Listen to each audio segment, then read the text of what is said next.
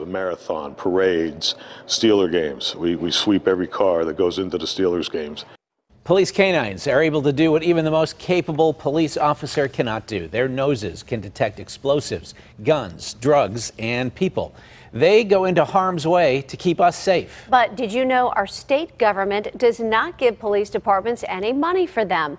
Legal editor Julie Grant explores whether the law should be changed. Watch him. K-9 Garrix is one of the canines who helps keep the people of Pittsburgh safe. If we're searching like a house that's like it's a burglary in progress, I'll know within 30 seconds if there's somebody in that house just because of the way his body language, how he's smelling the air. He knows they're in there and he's just going to follow that odor to where they're at. Every canine has a specialty, either detecting bombs or detecting drugs. The dog's job is to go into harm's way for us. Pittsburgh Police K-9. They're also trained to patrol, track, and apprehend. Vicious? No. They do what they're trained to do. Sergeant Sean Duffy supervises the city's 20 K-9 teams. I think they're very crucial, especially the bomb dogs. When they're not working, they're like any other dog. That's my buddy. K-9 Garrix, K-9 Junior, and Allegheny County K-9 Woody prove to us how accurate they are. This is 2 pounds of bulk C4, and we're going to put it in locker number 9. It's working, smelling. In seconds, K-9 Junior finds it. It's 3 grams of marijuana. It's hidden behind slot number 110.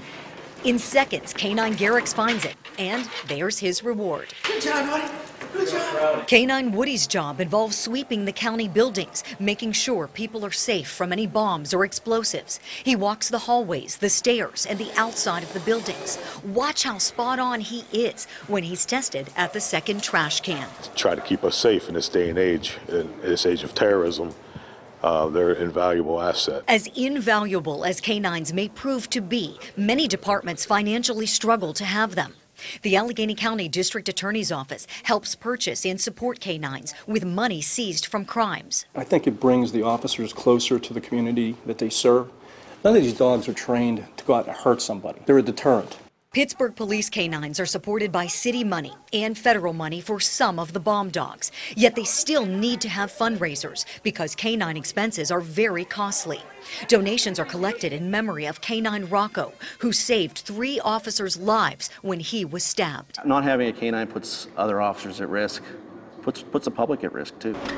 But in smaller boroughs like Elizabeth, funding is much harder to come by.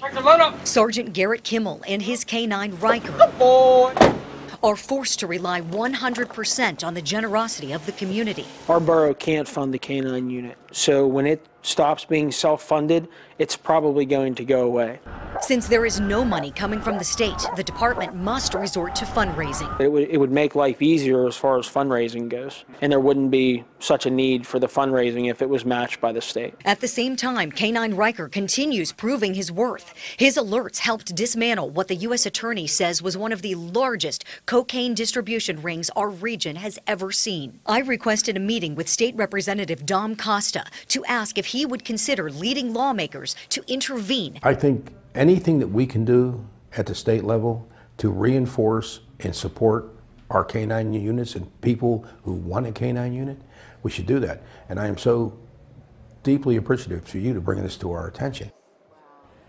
Representative Costa has arranged for a policy hearing to happen where K-9 officers can tell lawmakers about their funding struggles. That hearing will be held on Tuesday at 2 p.m. at the city's K-9 Training Center on Washington Boulevard, and hopefully it will lead to a bigger discussion in Harrisburg.